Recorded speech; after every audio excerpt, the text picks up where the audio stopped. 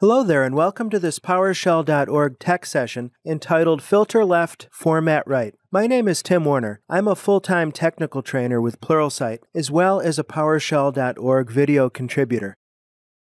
I want to get right into the code with you, so let's take care of some preliminaries as efficiently as possible. What we're doing here is working one by one through the gotcha section of PowerShell.org. Today, of course, we're concerned with the aphorism, filter left, format right. If you don't know what that means, don't worry, you will before too long. You can get today's PowerShell script from my own personal website, timwarnertech.com/filterformat.zip. Let's get to work. Here we are on a representative Windows Server 2012 R2 server, but this could just as well be your administrative workstation. Without any further ado, we'll open the Windows PowerShell Integrated Scripting Environment, or ISE, as an administrator. To do that, you can right-click the PowerShell icon wherever you find it and select Run ISE as Administrator from the Jump menu. I already have the application up, and I've already loaded the script filterleftformatright.ps1. Just as a general practice on scripts that I use for demos, I tend to include the break statement at the very top. This prevents the entire file contents from running or attempting to run if I were to press F5 or click the Run Script button on the toolbar. Anyway, we're all about tips and tricks with PowerShell. In the header of this script file, I just give you some metadata and some contact information, as well as some bit.ly URLs that point to some related web pages that you might find informative based on today's discussion. You'll also notice that in the script I've used regions to break up the different sections. Regions are defined very easily. You just do pound region and then the name. To end a region, it's pound end region with no space. And at that point, you can just collapse or expand the region as you would. Let me delete that. And finally, Control-M is a really nice toggle to expand and collapse regions. Now let's get into the content here. Today's tech session is about the best practice of filter left, format right. What the heck does that mean? I'm not going to presume that you're coming into this tech session understanding what that means. Well, let's set up our environment first of all. I'm going to set my location to my C drive. Looks like I'm already there in my ISE console. I want to run psversiontable.psversion to access the specific PowerShell version that I'm running just for comparison purposes in case you see anything different on your workstation. I'm running Windows Management Framework 5.0 RTM, or Release to Manufacturing. You'll also want to make sure that your PowerShell help files are updated. Remember that Windows PowerShell does not ship with local help by default, and by adding in force, this will force a check. By default, update help actually makes the call to the Microsoft servers only once every 24 hours, and I'm adding error action silently continue just so I don't get any red on my screen no matter what. Finally, get execution policy. You see that I've set mine to bypass, which allows me to run any script. I am in a trusted environment, so that's not a big deal. Filter left, format right. Well, let's take that title, that session title, one piece at a time. First, let's take a look at filtering. If you're familiar with, for instance, the structured query language, or SQL, that's used with relational database systems, you're accustomed to doing something like, let me actually type it up here, select name and salary from a table called employees where salary is greater than, I don't know, how many zeros do you want?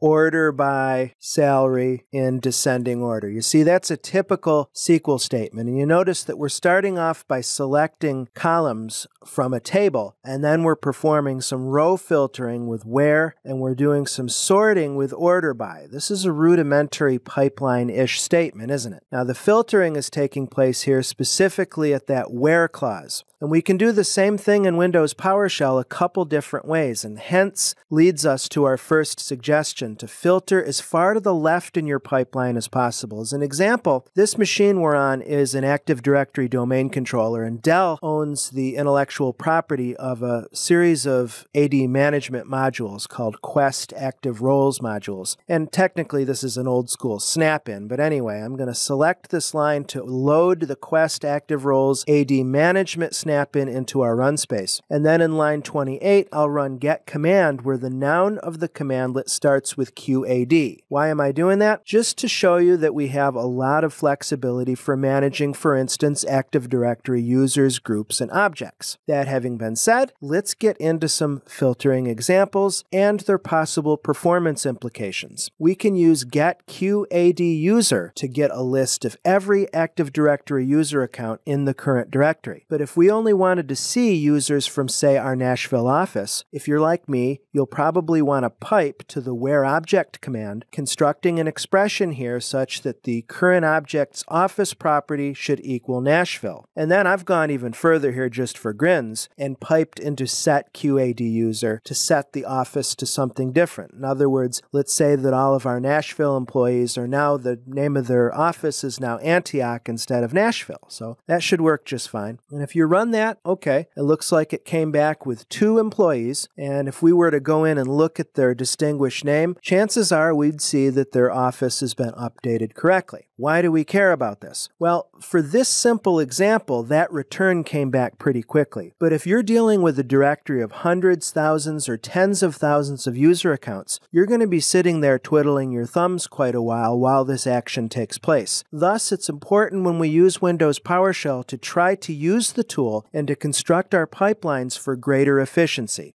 So where object is great as far as it goes. It allows you to do object-by-object filtering. But remember that many commandlets also support what I call in-place filtering. In other words, you can filter in that part of the pipeline. For instance, look at line 34. The getQADUser commandlet actually allows you to filter on properties directly. That's why I'm using the Quest Active Directory snap-in as an example, because it's really well written. So we can bypass this where object business, and even more importantly, we can reduce the number of objects right at the outset that we're passing into set QAD user. You see what I'm saying? This becomes even more to the point when you're using commands that have a computer name parameter and you're grabbing objects from multiple machines and then serializing them over the network to come back to the workstation that you're on, where you're calling the stuff. In fact, let's look at an example of that. On line 37, we're using getWMIObject to look at sim data file. Now, this computer name is just localhost now, but imagine that this was maybe a get content from a file that had 100 computer names on it, you see? If we're using where object, then that means that this part of the pipeline, this call here, has to run fully before we start filtering the results. So we're creating a lot of extra network traffic that we don't need. Wouldn't it be better to perform the filtering as far to the left or the source of the pipeline as possible? And that way, once we get to our where object and we start filtering, like this example is going to look at all files on the computer and come back only where the file name includes the extension DLL. As I said, some commandlets include either direct property access like we saw with getQADUser, or they include the standard filter parameter that allows you to make performance improvements like that. So see how this works. On line 40, getWMIObject, sim data file, computer name, it can be whatever. But look, the commandlet includes a filter parameter where you can pass in an expression. That means anything we might want to do afterwards, using piping or the next block in your function, whatever, is going to have a lot less, potentially a lot less data to have to work through. That's beautiful. So if you're like me and you're the inquisitive sort, you're probably thinking to yourself, how can I get a quick run of my built-in PowerShell commands that include the filter parameter? Well, I'm glad you've asked. First, down in the console, let me CLS to clear the screen. And what I'm doing on line 43 is running get command where the parameter name is filter. Now, I could just run that, but as a PowerShell guy, I like to format the data as much as possible. In fact, that's the second half of this presentation for that matter. And actually what I'm doing here is grabbing those commandlets that include just that filter, and we'll just select out name and source properties, and we'll do a format table auto size to make sure that our table results aren't shrinking or blocking any data. Okay, let me hit my hide script pane here and let's take a look. It's actually a pretty significant list. Quite a few of the item commands include filters. Get child item item, which is one of the most popular bread and butter commandlets, includes that ability. And the item commandlets are notable because item is what you use normally when you're tapping into your PS drives, like your certificate store or your registry and so on. And again, it's nice to be able to use a filter expression right off the bat. In summary, our first take-home rule is to filter using parameters instead of where-object wherever possible, and we do that for performance and efficiency reasons. All right, now let's take a look at some metrics, some quantitative data. Credit to Microsoft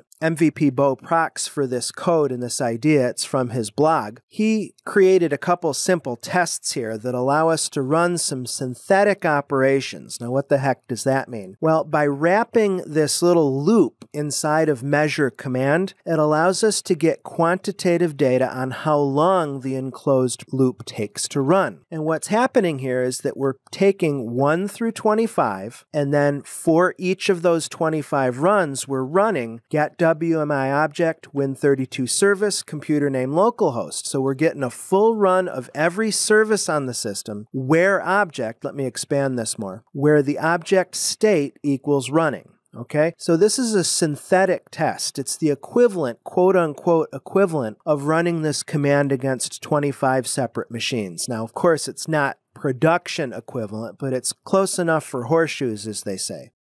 I received a parser error. I'm going to need to adjust this code. Yeah, I had two problems going on. You probably have been noticing instead of the cursor, I've had the block. So I was accidentally in insert mode and I messed up the line spacing. PowerShell can be persnickety unless you make sure to break a line at, say, a pipe or using the backtick character. Let's run this again. And by using the whereObject method to filter, it looks like it took 3.29 seconds to run that. Now, let's compare that by taking the same code and this time using the filter parameter instead of whereObject. We'll select those lines and press F8 to run the selection. Total seconds 1.7, so perhaps it wasn't dramatic, but what I challenge you to do is that in your workloads, your production workloads, run some of these measure command tests and see what happens. While we're working with filtering our output as we run it through a PowerShell pipeline, there's another important principle here that I want to make sure that you understand, and that is to never forget to select any properties that you want to do work on. So this can be really confusing, so it's important that we're covering it today in this session. Now look on line 66. We're doing a get service, and that's just a get service with all the bells and whistles. So we're taking a potentially large amount of data and throwing it into select object. And here I'm selecting out the properties name and display name. And then finally, given that data, we're going into where object status is stopped. And I hope that you're thinking to yourself, whoa, wait a minute now, what's wrong with this picture? In the third portion of the pipeline, we're looking to do filtering on a property that we haven't selected out. Just like in structured query language with databases, that select is going to limit the output to only those columns, or in PowerShell language, properties that you've selected. So you'll wind up seeing some really weird results sometimes. For instance, this actually isn't too weird because we would expect not to get anything back. I guess by weird, I mean that you're not going to see the PowerShell parser throw an error. It's just going to sort of ignore you. The behavior reminds me a bit of how forgiving XHTML is. If HTML, when your browser is parsing it, finds some inconsistencies, unless it's something dramatic, the web browser, the parser will just ignore it and keep on going to attempt to render the rest of the page. Here we have a get, select, sort issue, where we're doing a get service, selecting out name and display name, and attempting to sort on a property that we haven't selected. But check it out. When you run it, you get results back, and you may be asking yourself, maybe the PowerShell parser is taking status and is doing a sort on it, and if we looked at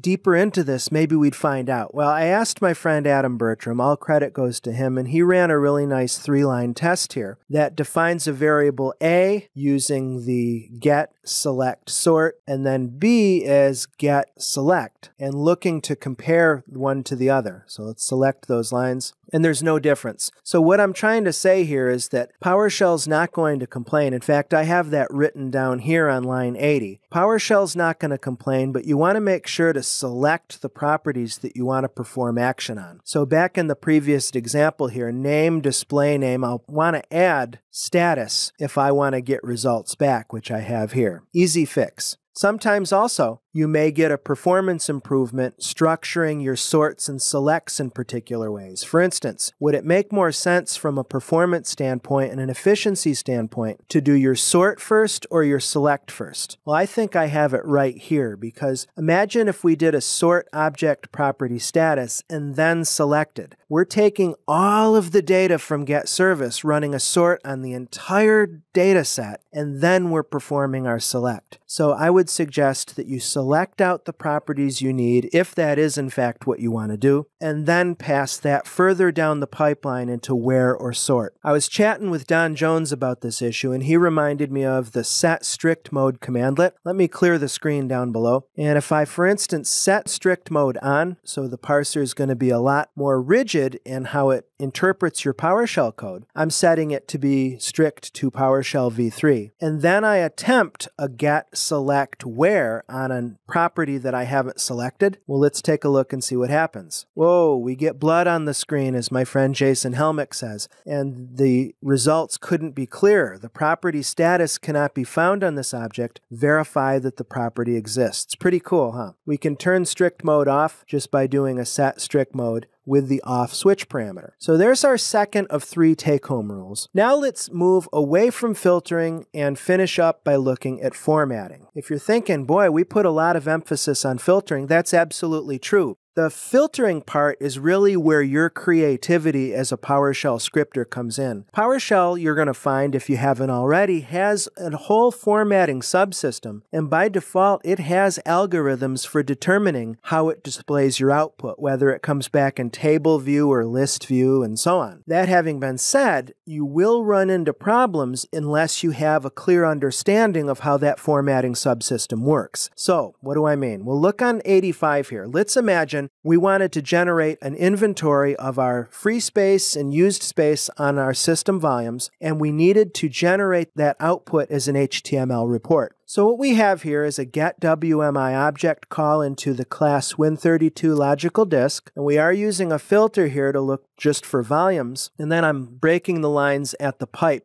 This is all one huge, let's see, from here down to here is just a single pipeline, if you can believe it. We're selecting out the properties PS computer name, and then I'm using the hash table syntax to play some games with the results that come back. Because normally WMI object gives you this ridiculous output in bytes. But to make it more user-friendly, we want to convert to gigabytes. It's beyond our scope today discussing either hash tables or these conversions, but the results are actually pretty nice. Let me just show you what it looks like by selecting and doing an F8. See? So we can get a nice run of our volumes. Now it looks like this isn't a complete script because I'm not including the volume letter, but that's not really the point here. The point is we have this nice tabular output and we want to do a convert to HTML, right? Because we want to have a report named disk report, and then I'm going to do a start iExplore to load that into view for us. So let's select all these lines and do a run selection. That does not look at all like that previous output that gave us a fairly nice table here. What the heck is going on here? Well, what we're seeing here in the browser is a bunch of formatting codes. Let's do a right-click view source, and we can see here Microsoft.PowerShell.commands.internal.format.autosize, format.tableheader. These are all formatting codes that PowerShell understands, but of course that's not HTML. So we've got some kind of fundamental disconnect or some kind of fundamental problem here. Let me jump right to line 97. The final take-home rule for today is, in general, don't pipe format commands to anything else. Filter left, format right. If you don't include a format command, as I said, there's a built-in subsystem in PowerShell that will choose an output display for you, a view as it's called. You can always create your own views, and that's beyond our scope as well.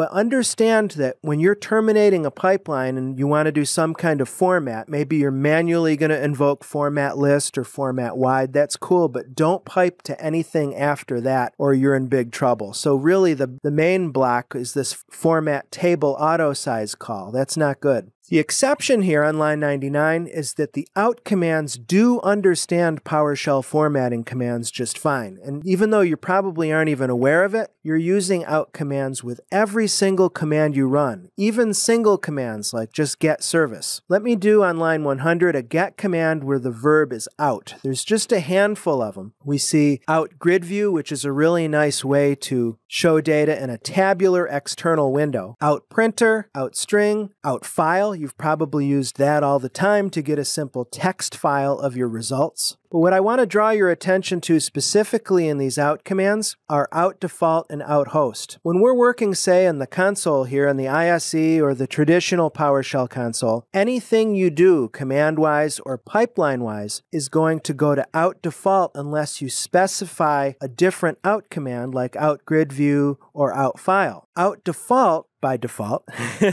will go to out host. And host is the PowerShell engine running in a particular context. The PowerShell ISE is one host. The PowerShell console, the traditional command console, is the console host. And there are other hosted applications like Active Directory Administrative Center and so on and so forth. Therefore, to come back to our original code, I just simply removed the call to format table. Let me actually get rid of this line because I don't care about it. But if I run this, taking our results to here, converting them to HTML and then generating the HTML file, we should see a much more palatable result.